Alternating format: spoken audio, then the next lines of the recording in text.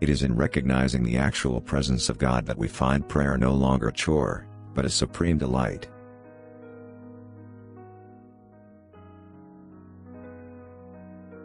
Never dig up in unbelief what you have sown in faith.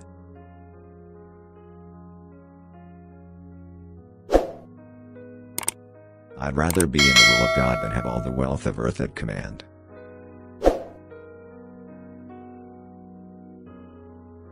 In becoming part of the body of Christ, sickness should have no more mastery over us than it had over the body of Christ when he was on the earth.